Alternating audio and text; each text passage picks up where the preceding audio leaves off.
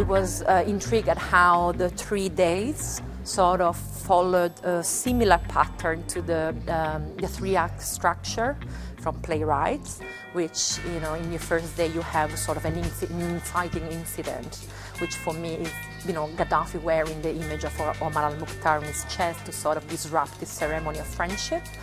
And then day 2 is generally followed up with by a lot of conflict, and in fact we have a lot of protests on day 2 of the event. And then day 3 is supposed to be a resolution, which is sort of achieved by the